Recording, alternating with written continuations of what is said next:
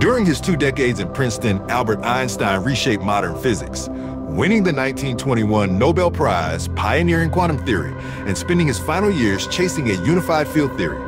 In October 1933, Einstein and Elsa arrived from Germany and settled at 2 Library Place, where he reestablished his research routine and applied for permanent U.S. residency. In July 1935, they moved to 112 Mercer Street, a modest frame home where after Elsa's death in 1936, he hosted chamber music salons and continued corresponding with colleagues around the globe. Soon after joining the Institute for Advanced Study as professor of theoretical physics in October 1933, he and Kurt Gödel famously walked together each morning to Fuld Hall at 1 Einstein Drive, where he focused on his unified field theory.